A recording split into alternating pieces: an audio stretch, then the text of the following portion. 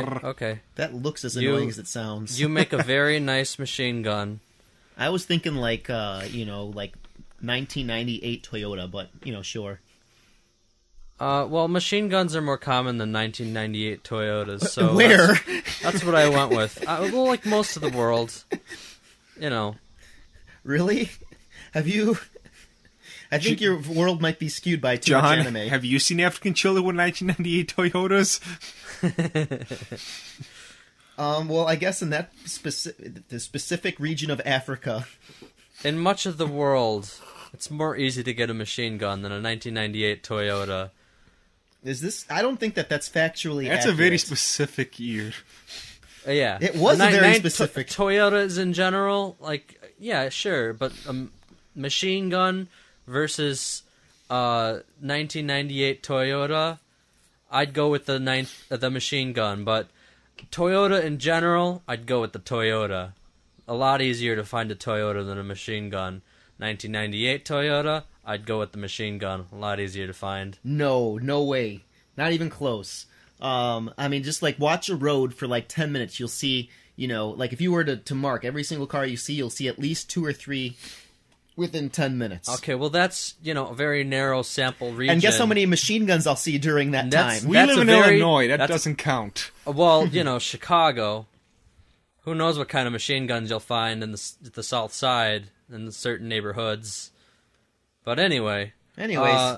Welcome to the first episode of the Dragon's Flow Teacast. Are we recording? We've been recording for 5 minutes or something. Okay. This is the kind of conversation you can expect to find at the beginning of each one of our videos. And now for something completely different. Welcome to the Dragon's Flow Teacast. My name is Julian, and I am the owner of the Dragon's Treasure, a haven for anime and tea lovers. And that's my plug. And I'm Nick. I am the owner or the creative director or something of the YouTube channel Analog Drift. I do Let's Plays of interesting games and sort of analysis and criticism videos on TV, movies, games, whatever. So check that out, Analog Drift. Well, I've certainly called you worse, and hi there, my faithfuls and faithlesses. Choose your path. I'm also known as the Tea Guy, but my first name was John. You can call me whatever you like. I respond to most things because John's a common name.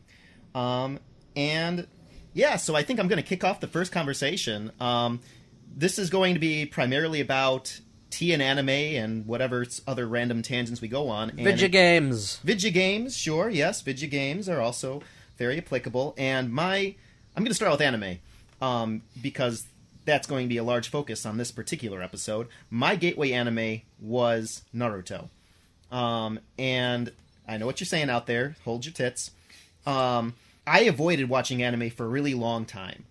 And it wasn't until the T-Man basically sat my butt down and forced me to watch it that I began this epic journey, which is anime watching. I tend to do that a lot to people. Yes, forcing people to do things is one of the... Ooh, that came out bad. Anyway, but not incorrect. But not inaccurate. It is. That's how I got into tea as well. That is how I got into tea. Yeah. Actually, that is a whole story in and of itself. I'm gonna find you a wife. Moving on. Yeah. So, I basically I started Naruto 5 or 6 years. No, it must be even more than that. 6 or 7 years after it aired. It was actually in the first stages of Shippuden. So I just marathoned all of the real Naruto, if you will, and I got to skip the filler.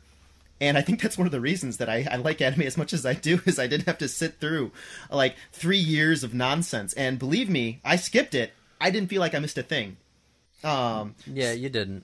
I really don't think so. I've gone back and watched a couple episodes and arcs, and it really didn't provide me with anything I felt like I was missing. It's like one of those Easter bunnies, and you get it, and it looks great, and it's like, oh man, a huge thing of chocolate, and then you bite into it, and it's hollow. Yeah, it's true. And, they do so much to make it visually appealing, and it's like that waxy chocolate too. It's not even like you leave it alone for a couple.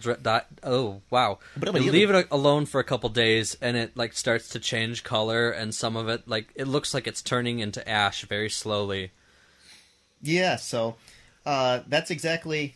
Avoid the filler if you can. That was my introduction, and I think I was into anime last. Which one of you guys started first? Probably me. Okay, so then that makes 1998. No, I'm before that. Okay. I started back when I was like 4 years old. Oh well, yeah. Like Vampire Hunter D and Guyver and other things a 4-year-old should not I was watch. going to say Pokemon and DBZ, but okay. Yeah, okay. That was my Please childhood. do tell. So 4 years old, watching things like Vampire Hunter D and Guyver. Yeah, that was not kosher. Very Did you watch the 4Kids version? No, I watched a very bloody Cody version. I also grew up in Eastern Europe, so they probably made it even bloodier than it should have been. This kind of probably explains a bit of your character. Hi. I just have to take a moment, like, you know, he said in Europe they could have made it even bloodier. It's like all the blood that's edited out in America just gets shipped over to... yeah, so that explains a lot. But after that, when it's gotta go somewhere. After that, when Toonami came over, that really reignited that passion.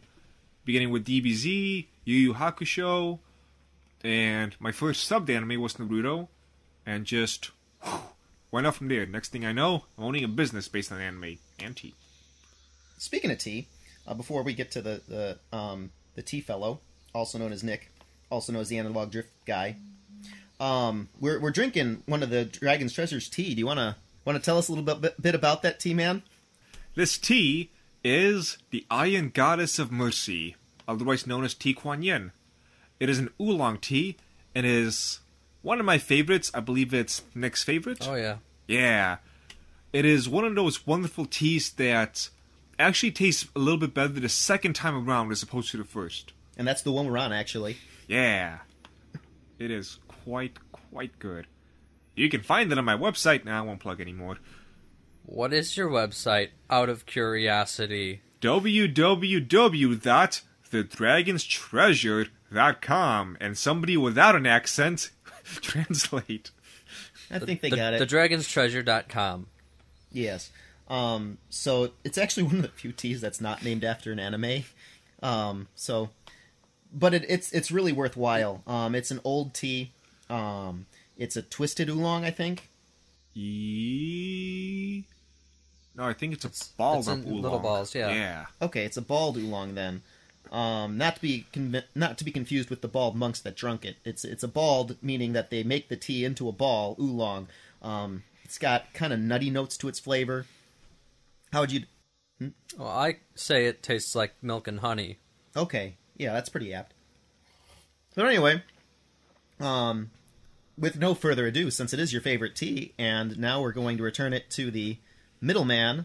What was your first experiences with anime? I watched a lot of, Pokemon and all that stuff that was on, Saturday morning cartoons, but I don't really consider that anime because it feels like, just Saturday morning American cartoons, and it was, of course, edited heavily for Western audiences. Like Cardcaptor Sakura was completely changed so that what's his face, Syaoran or something. Sauron. I think it was actually something like that. Cardcaptor Sakura gets taken to a new dimension, Middle Earth. What the hell am I into now? I am going to look this up, and if his name is Sauron, next week we're going to have a little talk about who's right and who's wrong. Anyway, yeah, they changed it so that he was the main character, and Sakura was, like, less important and stuff. But anyway, what I would consider my first real experience with anime was right after Cowboy Bebop came out, and the library had the first disc and only the first disc, and I watched the first 4 episodes, and I'm like, hey, cartoons can't do this. And I got to the 5th episode, and halfway through the 5th episode, which was the last episode on the disc, and right where the story actually begins, and it's an awesome story, the disc got scratched. And so my experience with Cowboy Bebop, the first anime I ever watched, was our hero falling through a stained glass church with a sword through his chest, and then the DVD skipping and ending. And I'm like, oh no. So I never was able to finish that until like 2 or 3 years later. But also, our library is really good with picking out their anime. Somebody must be a nerd, whoever is in charge of picking out their Japanese DVDs. I think after that, I also watched Ghost in the Shell, Akira, and Serial Experiments Lane. So, yeah, deep in there. Like iceberg level 3, right off the bat. No Naruto for me. Until much later. I think I repressed a lot of my early... So I had, like, the Toonami experience. I really did. That was when I wanted to be rebellious. I'd wait for my parents to go to sleep, and then I would sneak into one of the TV rooms and put on the TV, and then I'd watch... DBZ was always on. And so I saw, like, the same 6 episodes 40 times. And then the other major anime that was on, which I don't think of as my first exposure just because I never got to the level of enjoyment so much as fascination, was Gundam Wing. And that just befuddled me as a kid. And I tried to make my brother watch it because I spent the entire time as... an 8-year-old, trying to figure out who was the good guy, who was the bad guy, and I was so sure a few times, and then that would get tossed aside, and it just frustrated me. It was fascinating, but I didn't enjoy it, because I couldn't figure out who I was supposed to be rooting for. Your little monkey brain couldn't wrap its head around... That's racist. You're not black. You're human. So anyway, yeah, so I When I say my first experience with anime, like, I meant the first time I got hooked. And, I mean, I think I finished the first through, like, 6th arc of Naruto within 2 weeks or something like that. It was like, that's what I'm talking about. Like, that was my first major hook. But with a lot of the 90s kids, I had the Toonami exposure, so, yeah. Only 90s kids will remember this. We're old. So, yeah. On that note, speaking about tea and anime, so about, like a week and a few days ago, we were at Anime Midwest having a panel. A panel on tea and anime. I'm seeing a pattern here. Yeah. So, a lot of people showed up, kind of to our surprise. We did another panel at Collision Con last year, and we were expecting literally 0 people to show up because that place was empty. Right, there were place had almost literally 0 people. It had almost literally 0 people. It was the last year that Collision Con ran. Like, that's it. They were going to run this year, but they couldn't.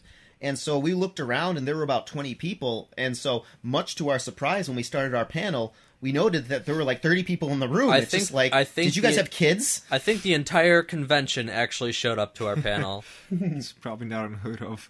But anyways, warm welcome. And this time we were at Anime Midwest is probably like 6 or 7 times the size. Oh, much. Way more. I mean, it's got like around 10,000 people. Yeah, 10,000 people. Yeah. So a good number. Yeah, we had like 30 people, which is like a fairly good turnout. Well, considering a time slot, we were the last slot on the last day. At 5 o'clock on Sunday. Yeah, everyone was gone, packed up in their hotel rooms and checked out. Anyone there was probably just taking cosplay pics and trying to get out and get their last hookups and get their merch if there was any left, whatever. So Well, thanks to you guys who came to our panel. Actually, yeah, that was actually a lot of fun. The audience was fantastic. Like, yeah, I usually start by feeling out the crowd, and they like laughed at all my crappy puns and jokes. They participated. Laughed is not the word I'd use. They laughed. It was more of a groan. No, they laughed. They audibly rolled their eyes. Audibly rolled later on, yeah, but they still chuckled and everything. Like later on, is in the second time. Yeah, but at the beginning, they were receptive. Like I tell, as you will find out, I tell a lot of just bad puns and jokes, and there were a loud minority of people that were like just on board 110%, and I'm like, holy crap, I was not expecting that. And so I got to do a little bit more of that throughout the presentation, which was a lot of fun. But yeah, I mean that was kind of my experience with the whole con. Was the energy there was fantastic. The cosplays were next level. I don't really see that many cosplay. Well, you didn't go until like the last day. That's true. But the rest of us. So it's actually kind of interesting. We've gone mainly to ASEN. Yeah. And I've only been to Anime Midwest twice now. This was my first time. Your first time? Me too. And it was... What's a good way of putting it? The cosplays in Anime Midwest had much more obvious love and thought put into them. While ASEN was just a lot more, hey, eBay, give me what I need. I hope this is the right size. Cookie cutter. Like, I think I saw a total of maybe 3 Harley Quinn cosplays this time at Midwest, and all of them were completely different versions. And like you said, care went into these things. So, like, little details that were in various comics. Like, I'm trying to think of, one of them was really unique. I'll actually find the picture here as we talk. But it was, like, a really niche Harley Quinn, as opposed to just like, oh, there's a suicide, and there's a suicide Harley Quinn, and there's a suicide Harley Quinn, and there's a suicide, So like the Deadpool of Harley Quinns. Actually, she was walking around with Samurai Deadpool. So even like the cookie cutters weren't there, and there were so many just they were handmade props, but they were high class, next level handmade props and everything. Yeah, like the community was just phenomenal. Hold on a second. There she is. Cool. What an awesome picture. What an awesome picture that even the two of us can't see. Yeah, so I'm going to describe her. So she had a handmade mallet, which the barrel was probably about 3 to 4 feet long. And I can't tell, but it looks like she coordinated with the Deadpool so that she'd like go around chasing him, because the cosplays go so well together. She got the high heeled boots right, and basically the way to describe it is this was more unique than I thought it was. But there's like tassels coming off of her costume, so there's like a textural aspect that you can only get through cosplay as opposed to, like in picture or in film. Do you get what I'm saying? Like, when you adapt something, when you draw something, it doesn't necessarily have to obey the laws of physics. And so that's one of the things that makes cartoons and anime unique, is that you can do these really cool looking things in a way that you couldn't do it live action, and make it look reasonable. When you put on a movie, on the other hand, like one of the great examples of costuming, I think, was the first Daredevil movie. Like the movie itself was kind of meh, but they made his costume out of leather because it would absorb blows and things. And like Batman, they made his bat suit armor, versus in the comics, a lot of them are sort of just like, like they could be rubber. It really doesn't matter. Yeah. The materials you use in film matter a lot, but it's to look cool, and everything you do sends several messages. Like whether you can tell if it was made to just look cool versus if it's functional versus if it there's all those sort of things. Versus meeting someone in costume, you can see the textures better than when you're in film. You can compare like the comfort. So like some cosplays, like I guess if the furry community has one benefit, it's just like it looks like it'd be really soft and comfy to wear those clothes. You know, it's probably not. It's probably like, have you ever seen a wig? Yes. Like, you know how the inside is just like really like rough and itchy? Yeah, but I bet it's like that on the inside. It's probably like that, but then you could take off your glove or something and pet yourself and it'd be like, it's okay, buddy. You know, like the textures there, like she has tassels coming out of everywhere, so, you know, it would move, you know. So anyways, long story short, she coordinated, I think, with the Deadpool and has just a lot of things that are unique to cosplay. Yeah. Oh, and then another example, actually, for the cosplay, I still have no idea what they were, but they look kind of like gypsies, so I kind of want to figure it out. While they moved, they had bells, like, on their hips, and so they were, like, moving in unique ways that created, like, music. It was really neat. Oh, yeah, you were telling me about that. Yeah. So, I mean, these are all, like, next-level cosplays. It's not just, like, they found their comic book and maintained every detail. Some of them did. Right. They were adding all of these unique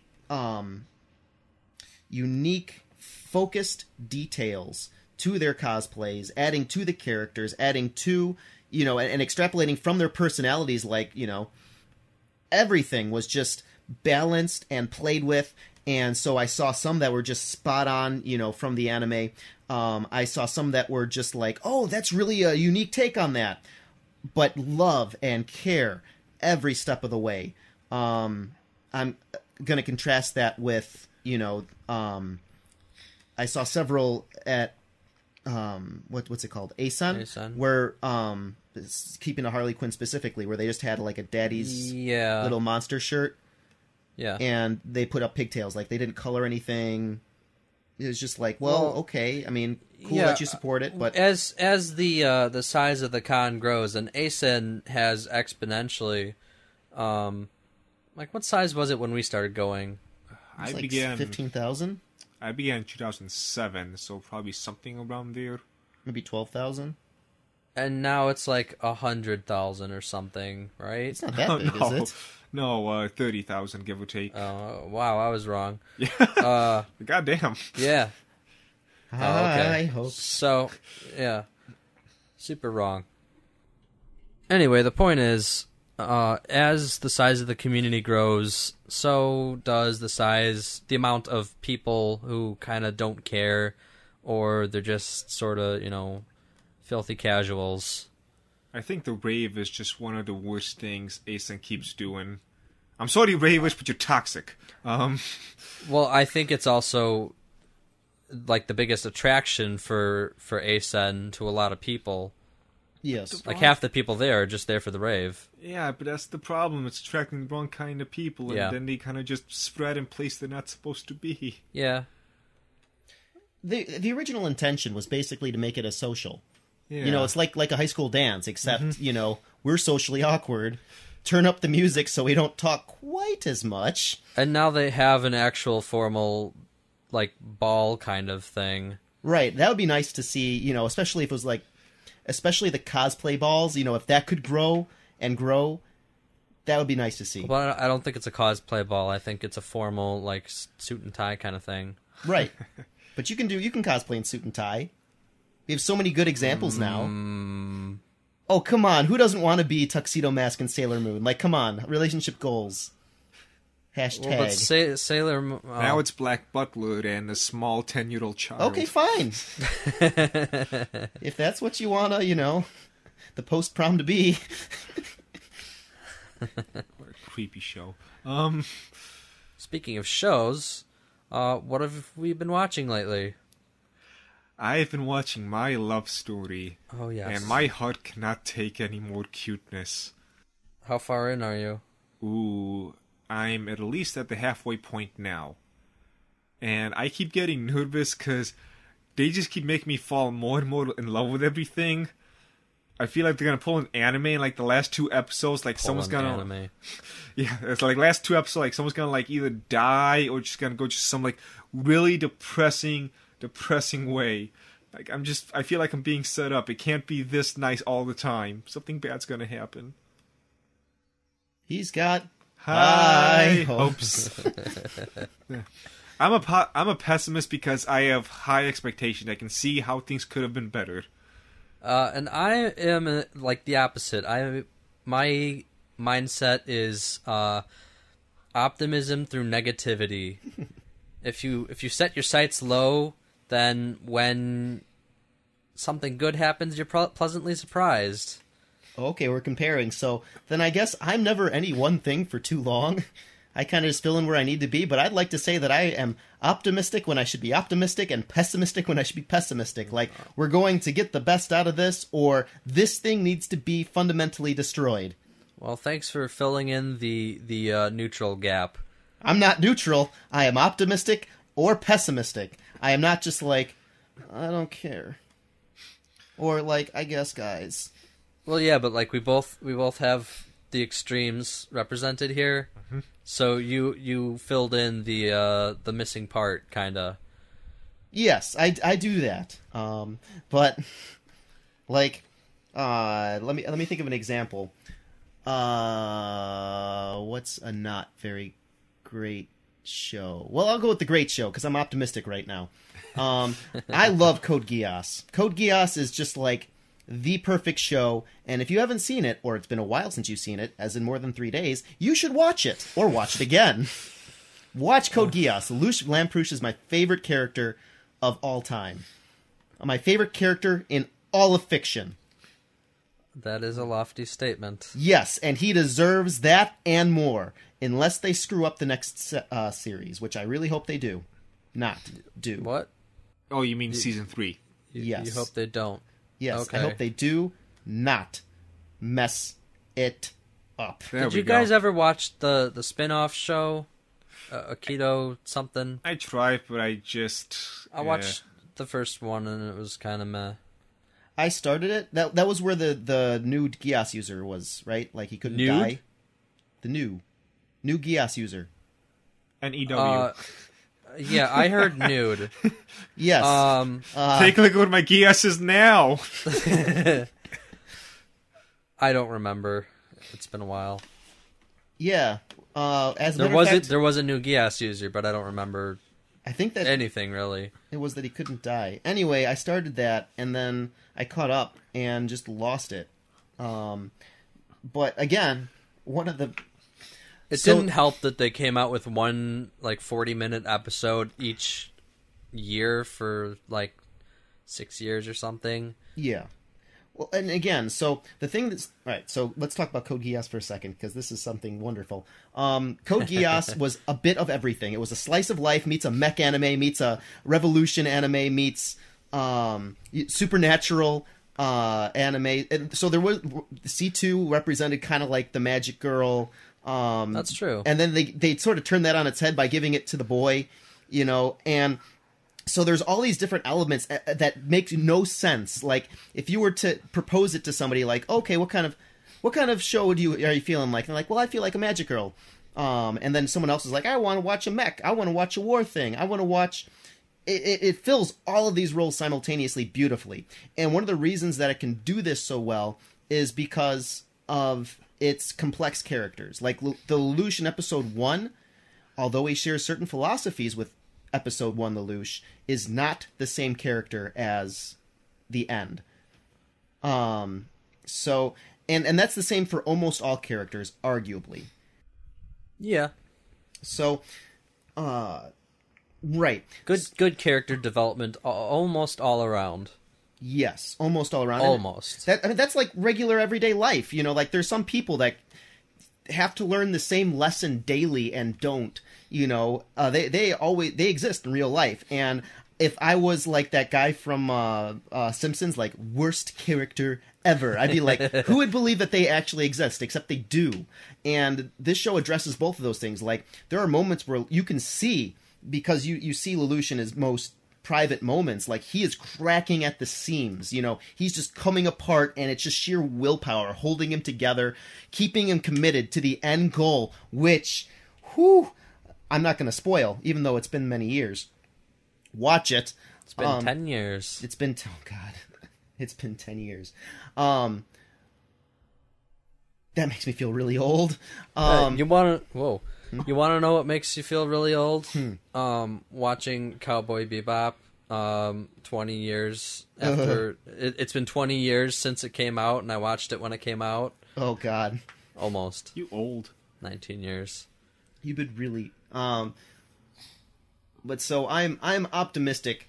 I can go on for days about the benefits of Code Geass, and even in that, so, like, I'm pessimistic towards people a little bit, you know, like, there are certain people who just will not get it. Like, you can spell it out for them, you can show them in their lives or, you know, outside of their lives, current everyday examples, and they just still won't get it. So there's pessimistic aspects in there, but they are relegated to where pessimism is the proper response. Similarly, there's totally optimistic things like, you know, there's these great character developments. Sometimes it takes just sheer force of will to carry on, and they show that. But yeah, it's not like I'm I'm optimistic because I keep my standards low, or because everything could be so much better. I'm just gonna cry about it. Like, wow, why'd you hit both of us? Yeah, use your own words. Like, that's the point. Like, that's, you know, there's certain responses to each of them, and, you know, I don't stay one thing for too long, as a result of this. Next thing. Yeah, you watched your stuff. What have I watched? I haven't watched any anime recently, but I did watch all of Doctor Who season 12, 10, something, the new season. It was really good. That's all I have to say about it, because saying anything else would be a spoiler. It's so, like, tightly written. Everything about it is, it all comes together in the end in, like, a perfect way. It's perfectly planned and executed, and you can't see any of it coming, except for one part that I kind of was like, I understand the science behind this because I'm smart. But, yeah. And we all watched Game of Thrones last night. Yes, we did. So we're not going to go into spoilers right now, but we will have a post-season kind of, what did you call it earlier? The Dragon's Flow Teacast, Second Infusion. Second Infusion, yeah, I like that. Yeah, so if there's any kind of recent, any kind of show, anime or not, we're not really going to go into spoilers unless it's like 10 years old. At that point, you know, you had your chance. You've been warned. Yeah, so on this topic of Game of Thrones, what I will say is that it has an excellent first sequence. I called it really fast, but everyone I've talked to, it just hit everyone by surprise. Fantastic way to start it, fantastic ending, and the stuff in between was just sprinkled out just right. It was well paced. Yeah, I think you and I were the only ones that figured out what was going on right away. Yeah, you got to have your head screwed on just the wrong way. Got to be a little crazy to figure that one out. Anyway, they left on that just god-awful, beautiful cliffhanger of just, so, let's begin. It sounds so, like, gentle and nice, but just watch the episode. The context is just... Yeah, I'm looking forward to nerding out about this in the Second Infusion. Yes, the Second Infusion. So, what else is going on? Well, I've been keeping up with Boku no Hero, but we're in the same sort of category as Game of Thrones. It's going on right now, so I can't say too much. Other than you need to watch it, Nick. Yeah, Nick. I still haven't watched it. I've heard your complaints. Not about the show, about you not watching it. I'm not gonna... Yeah, you haven't complained about the show. You've said it's really good. you have complained about how I haven't watched it. It's not necessarily on my list, so you might be complaining for a while longer. I will complain however long it takes. Okay.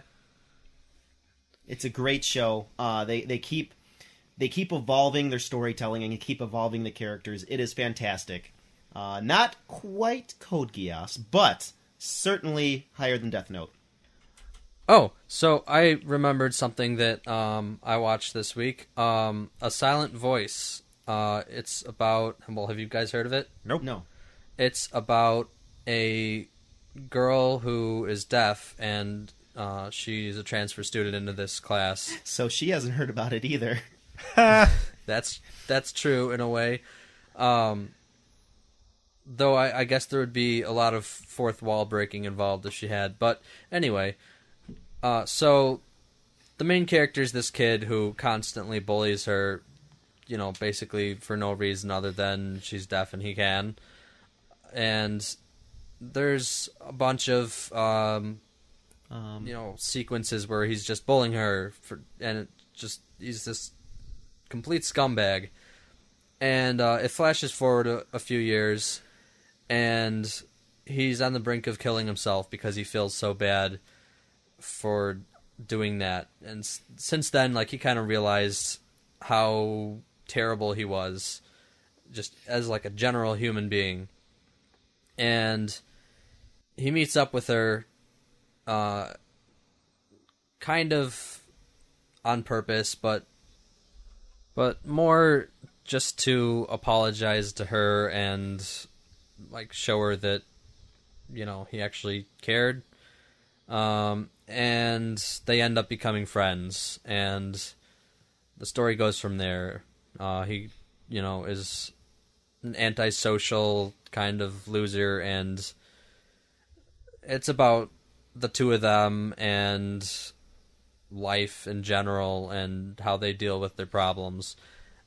I was expecting it to be about, an inspirational, oh, you can do things even though you can't hear. But it's actually not about that at all. There's very little that's about her being deaf, and it's mostly not all about that at all. There's very little that has to do with that, other than the obvious, problems that arise from that. I have the manga, and I read that a while ago, and it's faithful to it in a way that it takes out the bad parts of it and replaces it with good parts, which is kind of weird.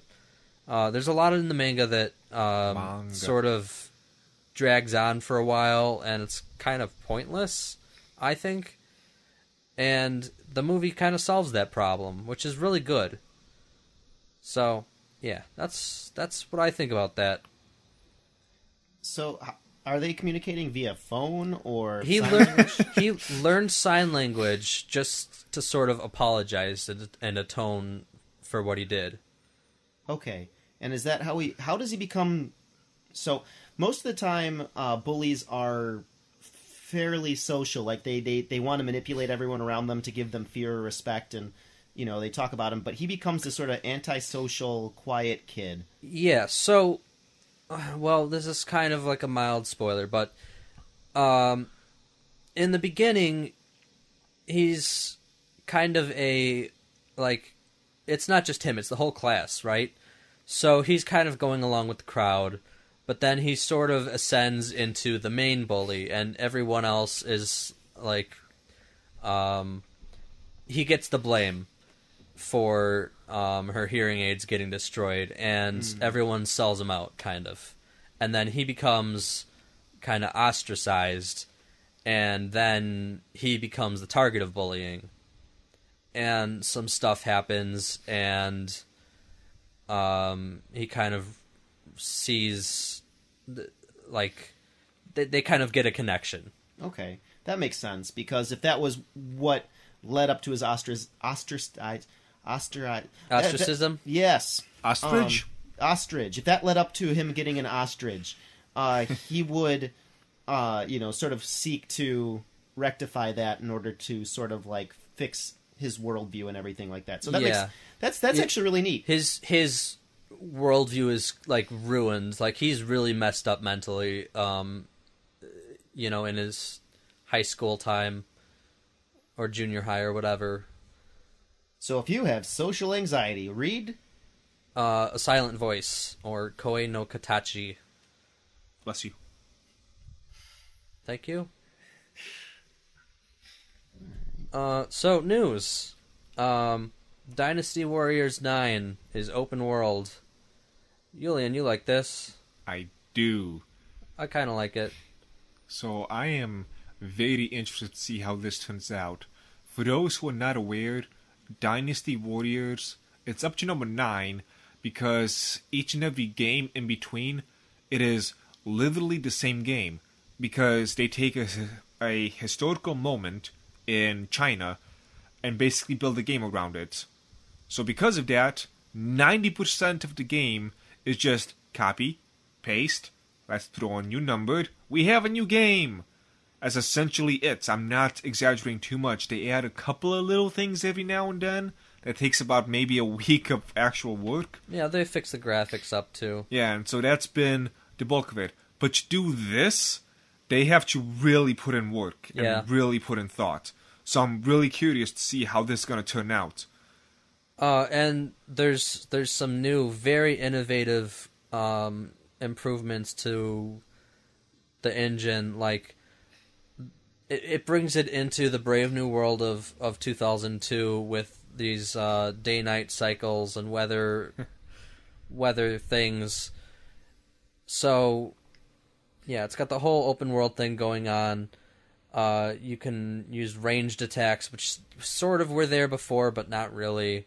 It's got grappling hooks that you can use to scale walls, which that's kind of interesting because before, I think I called it like poking your finger through a stick of butter just by, like, you have to just fight your way through a ton of enemies to get to, your goal, and it's gonna be interesting to see how things like a grappling hook would affect just the flow of the game. Yeah, so this is an open world. So this is like one human faction versus another human faction, right? Like you choose which side of the war you're on. I don't know about that, but it's... Well, in the other games, you choose a character and you play as them, and it's kind of like a very linear, closed battle. Mm-hmm. And the story mode is like you're assigned a character, and it's basically the same thing. So I would imagine that you would switch between characters, and it's kind of like, go to this place and fulfill the mission. It also said that there would be a lot of side quests and stuff like that, just, kind of thrown out into the world. I think the last one, not Dynasty Warriors, but Samurai Warriors, sort of, like, they were kind of phasing it in a little bit, like it had, like, fishing mini-games and stuff. So that's kind of weird, but whatever. Also, Dragon Ball FighterZ. Oh, yeah. Oh, jeez. Yeah, you're into this. I am really excited about this. I know I said I'm a pessimist. I am. But we just keep talking about things I love. One of the reasons why I'm loving this is because I've seen enough anime, I've seen enough games, it's all just kind of been done before. Now I care more about how you do it. And with this game so far, they have obviously put in the love, even from just what they've shown so far. Every character's move and attack is actually based in the anime and manga, even the basic punches. And it's just beautiful. They didn't just, give him random moves. Oh, he's going to do this combo. No, it is straight from the actual show or manga itself. Yeah, like frame by frame. Frame by frame. That is beautiful. So I'm really happy to see that. Everyone who's played the game, because this is different from the usual Dragon Ball fighting games, because they're catering more towards competition fighting. Yeah, it was at filthy Evo casuals. the other day. Mm-hmm. And so everyone who's played it, both DBZ lovers and non-DBZ lovers, have just praised the game. when it premiered in what was it, E3? E3. It just stole the show. It's wonderful. At the time of this recording, they released the trailer for Trunks, and he looks like the most beautiful character so far. Just his moveset just looks so smooth and fluid. He uses the sword, which is wonderful. So many games don't make him use the sword, or just make him only use the sword. Here it's actually like mixed in. And in about like 3 or 4 days, we get to see 2 more characters.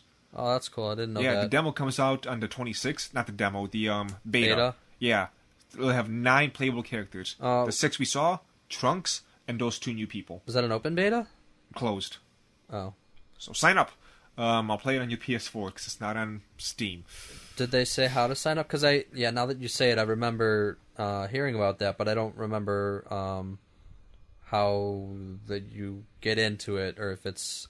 this one guy I like know knows the sign-up details. His name is thing. Internet. Would you like his number? Not right now. I'm on a podcast. If you Google Internet, you might be able to find him. Okay, well, I'm kind of busy right now. Oh, yeah. Speaking of podcasts, Dragonfall Fighters. Oh, man. I feel like we should do a... on one hand, I feel like we should do a live streaming of us/me playing this game. On the other hand, I can get kind of passionate about these things, and it might get us banned. It'll be a fun time when the game comes out. I'll just leave it at that. I don't have as much time nowadays because I'm old to play games, so something's got to be really special to catch my attention. And Dragon Ball Fighters is that something special for me this year. Yeah, that's true. You play one game a year. He plays more than one game. Maybe 1 or 2. So they're going to release 2 more characters. Who's your guys' vote? They're probably going to just... Who's in there so far? Goku, Vegeta... Goku, Vegeta, Kid Gohan, Cell, Majin Buu, and Frieza. Yeah, okay. And now Trunks. Trunks. So I'm going to go with... Wait, did you already say Cell? Yes. My Well, they're probably vote's gonna on Piccolo. Yeah, they're probably gonna get rid of the Piccolo. most obvious ones, like Piccolo. He's definitely gonna be in this game. He's. I'm gonna say they're gonna say one obvious one like Piccolo. Yeah, that's a good guess. And one like not obvious one like one of the androids. That would make sense. Though I think they're going to release the androids together. Like I don't think they're going to release like 17 without 18. I don't want them to do both because they're similar enough in the fighting style. Yeah. They have to only stick with one. I think they'll do 18. And 17 as DLC maybe. Maybe Skin change. But all you would have to do would be like a DLC costume or something. Yeah. They really seem to be sticking to the higher end of the like power level spectrum, so they're Well, the T-Man and I spoiler for Super, they're up there. Spoiler for Super, they're up there. They're up there. Oh yeah, androids. Even back then the androids were up there. But the up there is now different. So we were talking, and they're probably not going to release Krillin. I mean, for a few reasons. Number one, nobody really wants to play as Krillin. Sorry, Krillin. His size might kind of get in the way. That's true. In a fighting game, though, that can be an asset. Like things go above his head. Have you played GoldenEye? Yeah. And also they were going for like each fighter has like a different style. Krillin would be someone who could kind of use that to his advantage and be a character who that's kind his of style his is dying. thing. His style is short guy. He doesn't even have to crouch down. He just dodges the Kamehameha by just not jumping. Well, yeah. Like you would have to go out of your way to hit him. Like he's weaker than everybody else, but you have to try harder to hit him. Yeah, but that doesn't sound like fun, though. No, it doesn't. Yeah, that's not pretty dumb. But it is a cool idea. We don't think they're going to utilize him, but You were just saying the other day, what, has it been 2 or 3 times that Piccolo's been the strongest known person in the universe? Yes, for what we know. When he fought First Form Frieza, he was at least on level, if not a little bit, or actually Second Form Frieza, the big, giant, bulky He-Man version. Where after he got wished back and absorbed Nail, he was stronger than Vegeta, stronger than Goku, who was still in the middle of recovering, potentially stronger than First Form Frieza. So that's number 1. Number 2 is actually back in the Cell Saga before Goku came back. He was, in terms of the Z Fighters, the strongest one, but obviously Nappa and Vegeta was stronger. And in the Android Saga, before we found out Android 16 was a beast, he became the best hope on Earth because he was on the same level as the androids, who were at the time the biggest big bad. Then Cell showed up and was like, hi. Just kind of, threw things for a loop. No, Cell showed up, he fought for a while, he was on the losing side, and then he begged. And eventually became perfect. Well, he used Vegeta's arrogance against him. Oh, Cell, he's still my favorite DBZ villain, but there was so much more they could have done with him. So many possibilities and wasted. There it is. And with this, we will be talking about DBZ Super at the end of the... Second Infusion? Will we be doing it at the end of this podcast or in It's gotta be second Infusion? So actually, on that note, you're going to be going on too long, huh? Yes. Oh, yeah. Okay. But by the way, I will have a lot to say about it too. I caught up. Oh, good. So I'm all in. Okay. So basically, since we're all on par with this, tell me if I go too far. Yeah, there's spiking big time. But anyway, so where we're at reminds me a lot of we just watched, going back to Game of Thrones, someone was talking like a recap episode, and they're like, well, obviously, can I say last season? Is that too soon? Yeah, go ahead. Last season of Game of Thrones? Yeah. You're fine. If you haven't watched seasons 6, Yeah. Yes. then skip forward a minute. Yeah. So the guy was basically saying, well, obviously, Jon Snow is going to be back, and obviously Arya Stark's going to get her eyesight back. Like, bull! It could have very easily been, I thought that Arya was probably just going to be an awesome blind assassin. I did too. Like, and I read the books. There was way more stuff. There was way more evidence, let's say, in that. That might not be a good word for it, but let's roll with it. Yeah. But no, I don't think Jon Snow was ever dead. It's something Martin would have done. Like, everyone's just like, no, but Jon Snow, though. And there were tons of theories about how it might happen, and everybody, from the moment he was stabbed and just, left to bleed out in the snow, everyone's like, okay, he's going to come back, he's got to come back. And then but you could hear the desperation in people's voices as they suggested these things. It's like, he can't be dead. It wasn't like he's just going to be back. There were so few people that were... you're right. Like, Ned Stark's a White Walker, but... Yeah, exactly. You never saw his head got cut off. It was done off screen. Come on. But they basically spoiled him coming back with their marketing campaign. And it could have been... The reason could have been, well, I'm never watching Game of Thrones again, because my favorite character's dead. I'm never doing it again. They keep killing all my favorite characters, and this has just gone too far. But that's what I'm saying, is like... Moon Boy's still alive, I think. Who is? Moon Boy. Oh, the guy that doesn't exist in the show? So my point is this, like, sure, after it's shown, good for you, you saw it coming. But before it's shown, before it's marketed, before it's put on your screen, you can't say that it was just obvious. Oh, that was going to happen. Side note, this is also why I consider Dragon Ball Z, and Super to be one of the greatest shows ever made. But people just look in hindsight and say, oh yes, well that was obvious, It's the Seinfeld problem. Yes. Explain the Seinfeld problem. The Seinfeld problem is when a show comes out, and it's so innovative at the time, that every show that comes out after it copies its ideas and its themes and Don't its do that. tropes. And in hindsight, somebody who grew up on, let's say, DBZ or Seinfeld, they are like, oh my god, this is mind-blowing. And someone, let's say now, as they look back on DBZ or Seinfeld, and it's like, okay, I don't see what the big deal is. Okay, all they're doing is screaming as they power up. It's been done a million times before.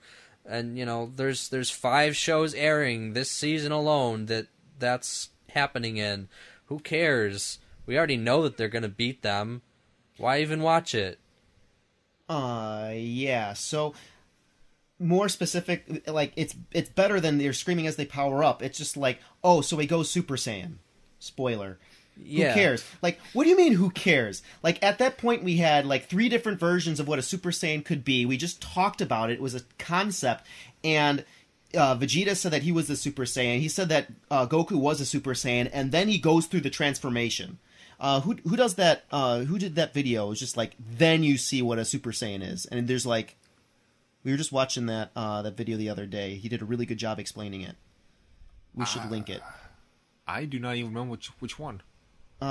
Where he was saying that he was talking about this exact thing where, you heard about the Super Saiyan. It was of legend. Oh, I think it was the problem with shonen anime. Okay.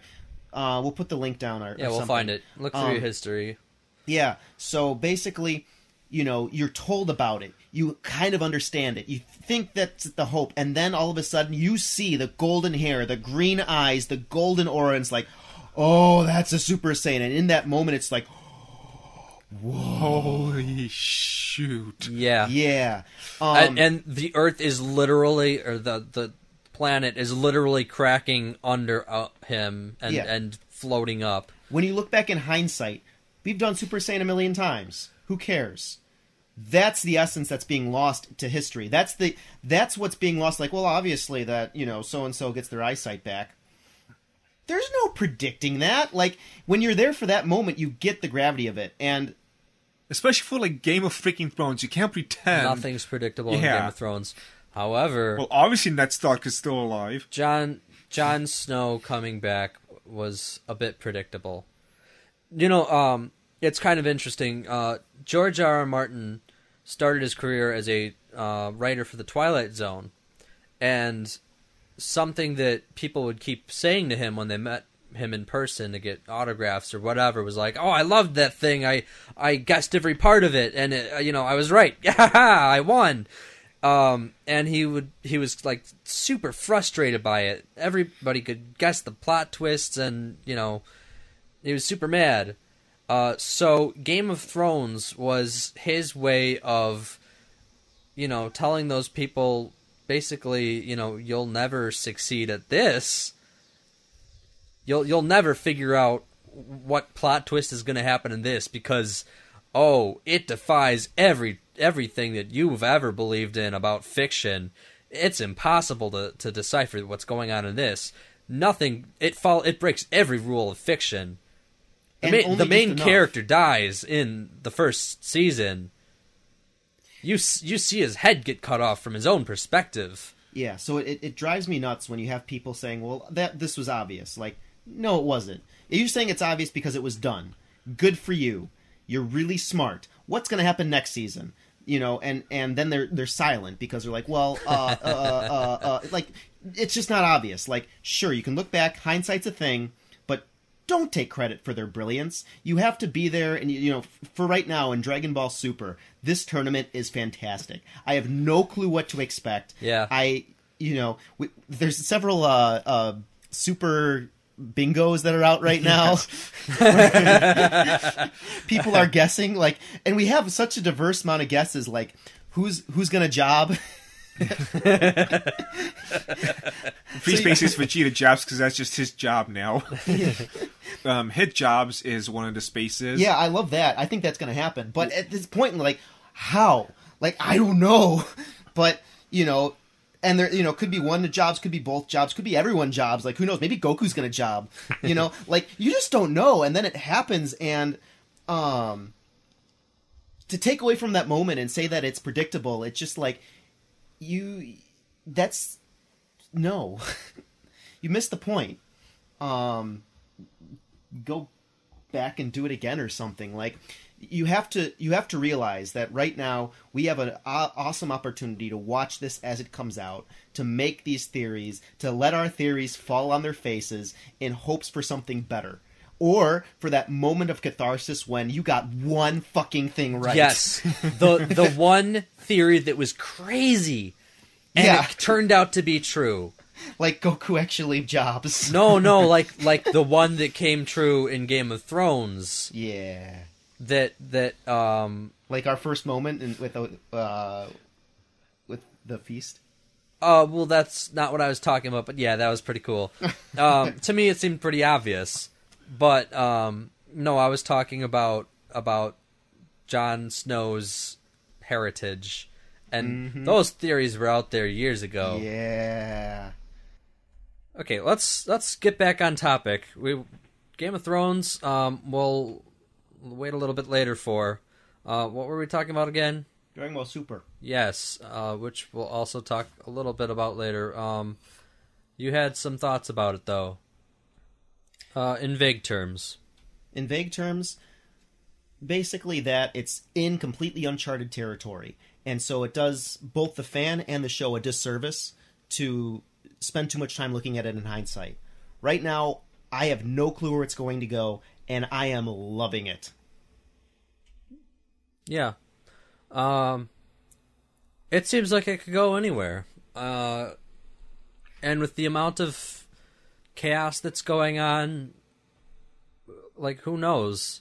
It's probably not going to end in the way that they're saying it's going to end. Or continue, I should say. Yeah, I don't know. So anyway, that's all I wanted to really get across by using Game of Thrones as a perspective window. Yeah, I see what you mean. Okay, so back to news. Researchers discover safer Earth re-entry thanks to Gundam. Yeah. In Gundam Zeta, they basically used a sort of... it's basically a inflatable, like, whitewater raft that they use as a upside-down parachute. And, yeah, they're saying that they're going to use that as a re-entry thing. I just love the idea that we have some weeboos at NASA. Yeah, that's great. So it looks like they tested this out on, like, a satellite or something, and it worked. So, next step, unmanned spacecraft. So, here's looking at future Gundam tech, not gum tech.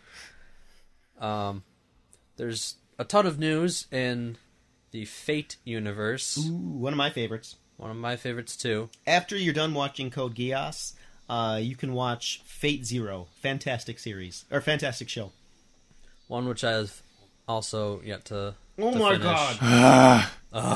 Wow. That one, though, I actually want to finish. Yeah.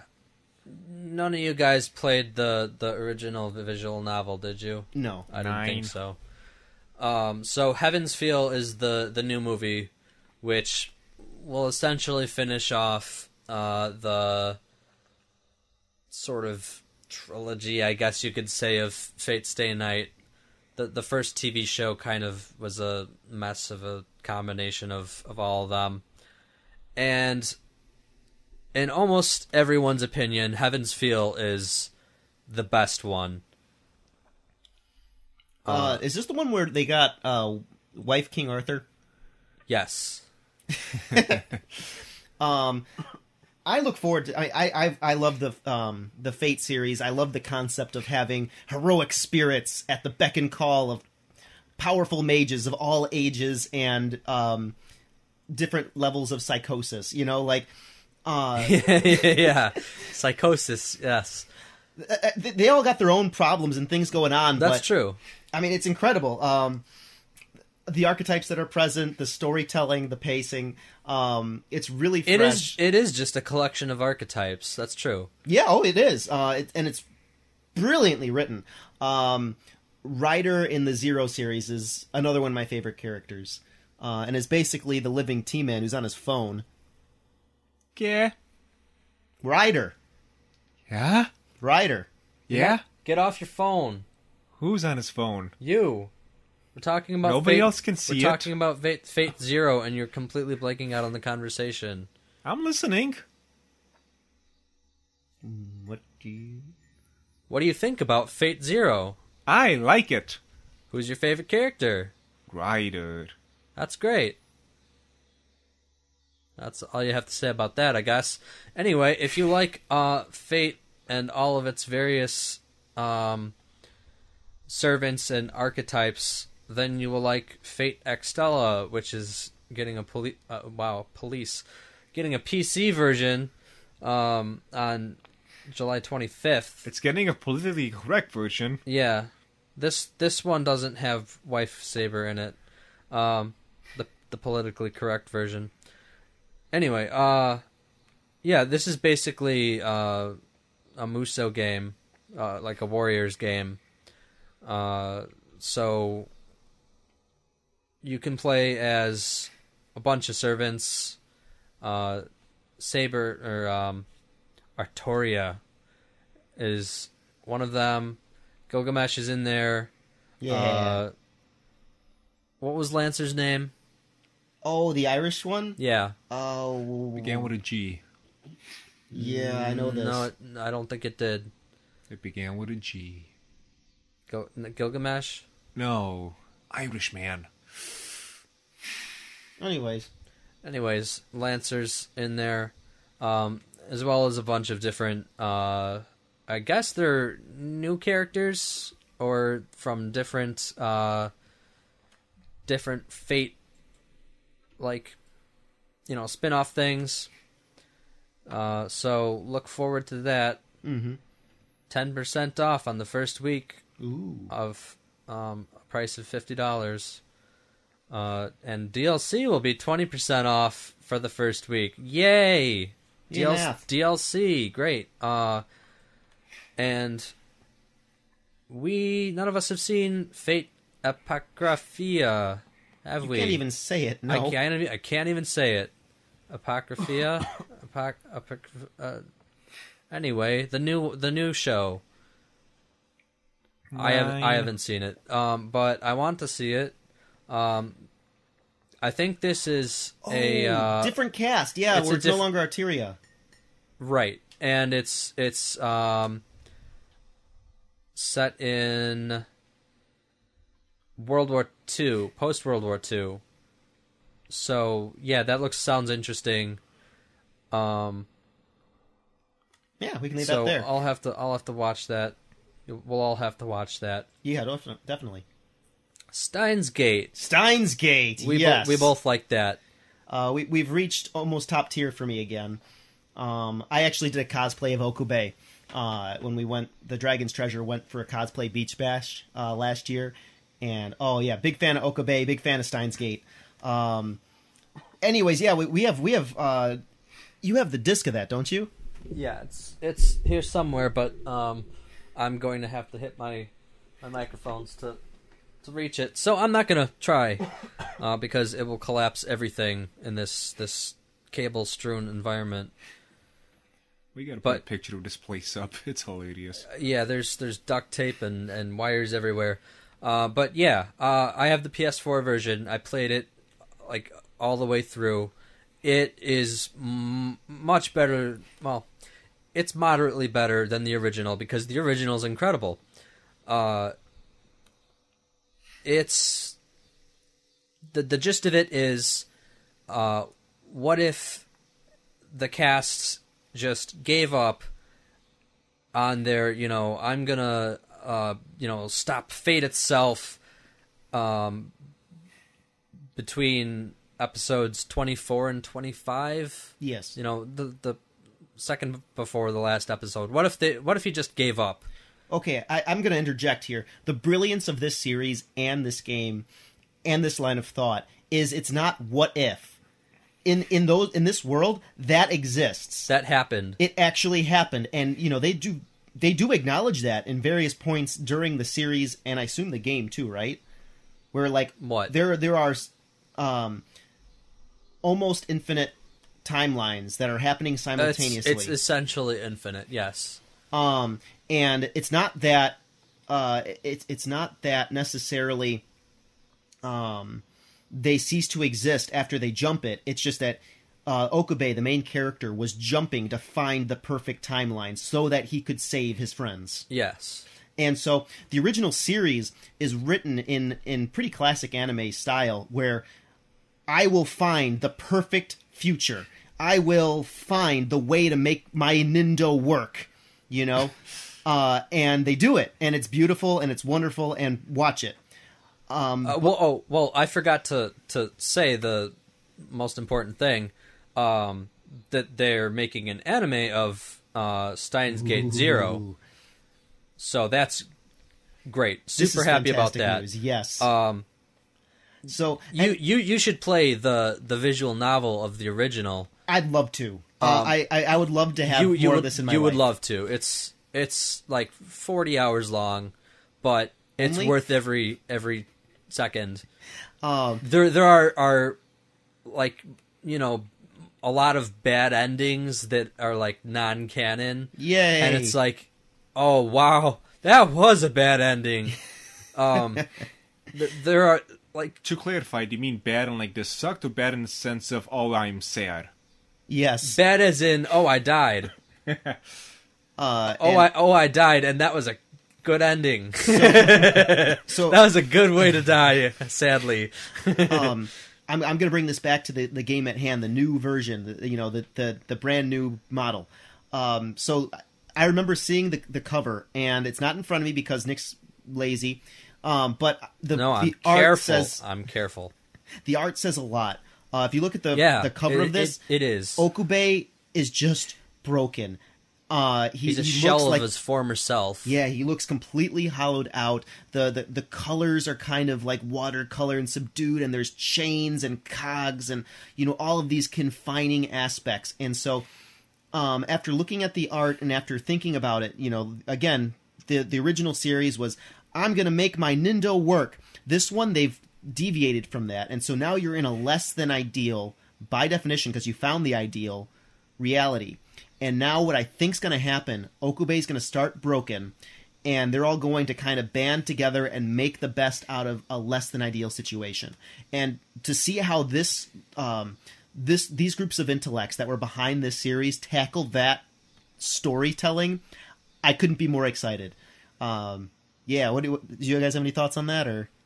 I'm just gonna let you believe that. Okay, that's what I'm gonna. That's my belief. I'm going in there with. I might be disappointed or surprised or made happier, but yeah. You'll be made more excited. Oh, glorious! Okay, but yeah, the art in the games, both of them, they have this watercolor style that's great. And it carries over to the anime a little bit because they have their own kind of unique tone. So it's not unique to Zero, but yeah, it is really good. Both of the games are good. The first one's on Steam. I don't know if the second one's going to come out on Steam, but it is out on PS4 and Vita. So you can get those. Yeah. So I don't know what else this is. The first one is on besides Steam. I think it might also be on PlayStation stuff. Yeah. So the last note I'll say on this particular series is that, again, watch Code Geass. That's for number one. And and actually, I think that as a series, like as a whole, I like Fate Zero next. But intellectually and in terms of, thinking about it, fueling thought, fueling imagination, Steins Gate is right up there with these ones, and in some ways surpasses it. So it's kind of like, where everything else is the whole package, this is sort of a savant in just that it fuels me actually trying to piece apart the universe and that sort of thing. So if that's your style, check it out. Yeah, so if you've never heard of Steins Gate, or you don't know the details, basically, it starts out as this mad scientist guy who's kind of incompetent and a bit childish. He accidentally creates a time machine out of a microwave. And a banana. And a banana. The banana was more of a test subject, but yeah. He accidentally creates a time machine and sends a text back in time, and that is a bad thing for reasons. So he changes the past inadvertently, and then they find out what can change faster, him or the past. The plot kind of goes in all kinds of it goes in every direction at once from there. Mm-hmm. And in the first one, because it was a visual novel, you have a bunch of diverging paths that you can go down based on the choices that you make in the game, which is why it works well as a visual novel. But the way they did the show was good in that it hit all of the sort of endings in like the same order that it did in the visual novel. So even though it was a different medium that was hard to pull off as a TV show, a lot like the first Fate Stay Night TV show, they kind of just, with Fate Stay Night, they kind of just mashed everything together, and it was like a lump of all the various endings. That's why they made the Unlimited Blade Works show and movie, and now they're making the Heaven's Feel movies. With the first one, they just kind of took them all and smashed them together. But with Steins Gate, they did it perfectly, where it just flowed right one into the next. And so I hope that they can pull off the same with Zero, because you need to be able to hit all the endings in order to understand what's going on. And it's kind of cool because you can finish the endings in any order, and you won't know what's going on until you finish all of them, but every ending gives you a bit more of the clues to piece together what's happening. And by the end, it's like putting together a puzzle. Yeah. All right, next thing. Next thing is Mario is definitely human, despite looking like a weirdo. So in Super Mario Odyssey, Mario is walking around this realistic city with, fairly realistic people, despite being a weirdo cartoon character. And so people are like, so is Mario actually a human, or is he just a weirdo? Is he a Mario race? No, he's human. So that's settled. So this is odd for me because it makes me question the motives of having the conversation. Like, why is it a necessity? Why did someone even think about this? Like, well, because you see Mario standing. Okay, so up till now, you've never seen Mario next to an ordinary person, but now there he is. And Peach is fairly, in terms of what they could do at the time, she was pretty proportional. Oh, but she's still a cartoon kind of character. The whole thing is a bunch of cartoons. I just find the entire question to be silly. But in the game, in the new game, they're just regular people. Like they look like people. And then there's Mario. And Peach kind of looks like a person, but like more than Mario, but less than a regular person. So, I mean, again, like, why are we having this conversation? Like, no matter what we do, at the end of the day, he's going to be a fictional character. So, like, Lelouch Lamperouge from Code Geass, which you should watch, he is a human being. I've heard this. Huh? I've heard about we should watch this. Yes, you should, and you should too. He's a human being, because what they're trying to do at the end of the day in that show is sort of like, he was going to change the world no matter what happened. He was given a gift, and you should realize your gifts, and he uses that to the best of his ability, and that's why he gets where he does. There's an underlying, like, you can too. But they never come out and say, like, Lelouch, you homo sapien. Like, no one even has that conversation. But it is explicitly being had here. And so I think one of the benefits of some of the more, what would you call them? Some of the more deplorable factions of anime, like let's say the furries, is that you can have your waifus, and even if you went and found them somehow in real life and got dirty, you ain't having children. Because they're of a different species. They are, waifus are safe to fantasize about, because no matter what, no matter how hard you fantasize, no matter how hard anything else, like, even if they were real, I'm banging the pen. Even if they were real, nothing would come of that. You can basically procreate to your heart's content. Versus if you make Mario a human, there's no real reason to make him human. There's no reason to have that conversation, and there's no reason to pause and be like, Mario, you homo sapien. Besides, now, you've outed him, like, okay, now if you get down with Mario, you can get the STDs. Like, I don't think anyone was kind of heading in that direction, but it's okay. It's proper and improper use of fantasy. Like, there are things that you can use, but, like, to have this conversation about a fictional character, like, what is it adding to the conversation? Well, now we know he kills innocent animals. We don't know if they were actual animals, though. Like, that was a turtle, and you know it. Yeah, that was a turtle. Is it? What are Goombas? Are they mushrooms? I think that they might just be... Like, homo Goombas. They're just Goombas. Like there's some sort of Latin term, I suppose. One. Like, they had also humans. Adding modern human Mario, genome. you sociopath.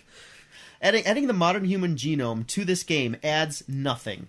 And so, I went in one specific location, but ask yourself, like, what is this adding or subtracting? Well, you kind of always assumed that Mario was a human, right? No. I assumed that he was a video game character. Well, but in the game, you assumed that he was a person, not... In the same way that I assume most anime characters are people. It doesn't really matter to me whether or not they share 98 or 6% of my genes. Like... That's okay. So making something into something that's not. If it came out that Lelouch was like a Goomba, he doesn't look like a Goomba. Well, but what if he was? If he was a Goomba, what if the director or whoever said that Lelouch is a Goomba? Then I could have Lelouch without fearing STDs.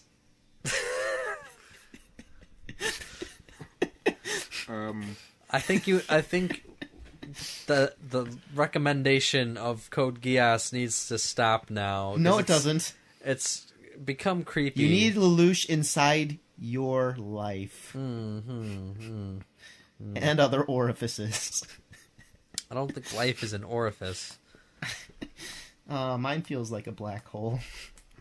Anyway, so Full Metal Panic is I'm panicking. Full Metal Panic. Full Metal Panic. Full Metal Panic. Everybody, Full Metal Panic. Full Metal Panic is getting a new anime season, and I'm super hyped about this. This was the first manga that I bought, and so the first season is kind of like it's wacky school hijinks combined with robot fights and stuff. What was the two things again? Wacky school hijinks and robot fights. You know what this reminds me of? Anyway, it's not Code Geass, but I was going to say it, but since you did. Yeah, and then the second season is just wacky school hijinks. And then this third season is just robot fights, and it's like a complete genre shift. Like, it's super depressing and really dark. And because it's based off... Like, the first 9 volumes are their own set. It's kind of like Naruto Shippuden, in that it's a, sort of, this is where it ends and a different thing begins. Okay. So Full Metal Panic ended at volume 9, and that's where the first anime ended. And then they added some wacky hijinks for another season. But Full Metal Panic Sigma is where the second season begins, and they made 12 episodes of that, which was like, a couple volumes. And then they just stopped, which was a terrible idea because it is one of the most unpredictable anime robot shows that starts off like in that such a cliche way like that. I don't want to compare it to Code Geass, but it's up there. And that's your first mistake. It's up there in terms of unpredictability, and it has one of the best betrayals I've ever seen in all of fiction. Ooh. Yay! Yes. It's like our friendship. No, I don't want to compare it to Code Geass. Betrayal. Well, no, that was a compliment because you hold it in such high regard. Yes, I do. That I don't want to compare it. And so will everybody listening once they watch it this week before next week's podcast. I like Hamtaro. Okay. And now we can't say said no one ever. That's nice. All right. In other news, Anime Studio Artland closes down. Did they make Hamtaro? No, they didn't. At least not as far as I know, because I've never heard of them before. But they did make Legend of the Galactic Heroes, Macross, Mushishi, and a bunch of other things. Katekyo, Hitman Reborn. And I guess it's kind of my fault that that they're closing down, because all of those wonderful shows, I never watched any of them. Really? None of them. I watched a couple episodes of Legend of the Galactic Heroes, but that's it. Yeah, actually a lot of those shows were really interesting, but I'm in the same boat. Like, I saw, I think, probably a little bit more than half of Mushishi, and actually we used a couple of the screenshots from Legend of the Galactic Heroes for our T-panel. But, I mean, other than that, I really appreciated the textures, and there was a unique way that they went about creating their shows. And it's kind of sad that they're going to be gone, but, like you said, I guess it's my fault. Like, I didn't really religiously watch any of their... I shouldn't religiously watch anime. I didn't really follow any of their shows. Yeah, well... Alas. Alas. Now I never will be able to. Nor will Charles's children. What? Okay. Anyway, it looks like we're all out of tea and out of time. Oh. So, any last words? Well, I've got some. On my channel, Analog Drift, I will be giving away a copy of Shadowrun Dragonfall Director's Cut for Steam. Whoever makes the most interesting, thought-provoking, and insightful comment on any video on my channel will win the game. You have until August 22nd, I think, to to make a comment. You can make as many comments as you want, but making a bunch of junky comments will not really do anything for you. So watch some videos, think about them, and go ahead and post a comment. Good advice. For this channel, this is our first podcast, so let us know what you think down below. If you like us, like us. If you don't like us, leave us some suggestions down below. And tune in next week. What tea will be drinking next week? Ooh. Next week, let's see, we'll be drinking... I have like 50 teas. Let's see. Well, take some time to think about that.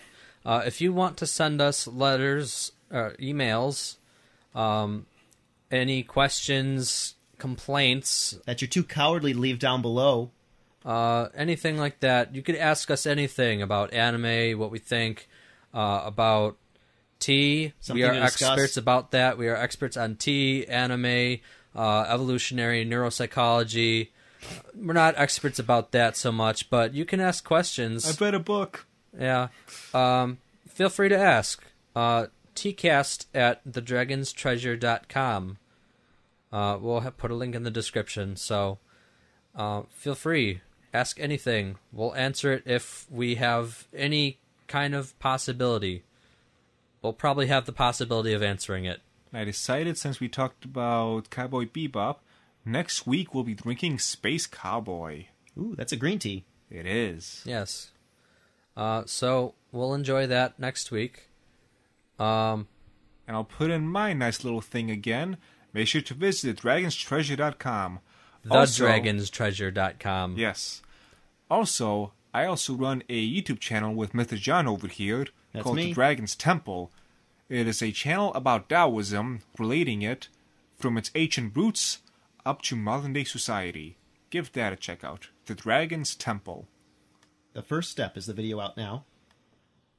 That's it. That's it. All right. See? With that, we will see you next time. Space Cowboy. Bang.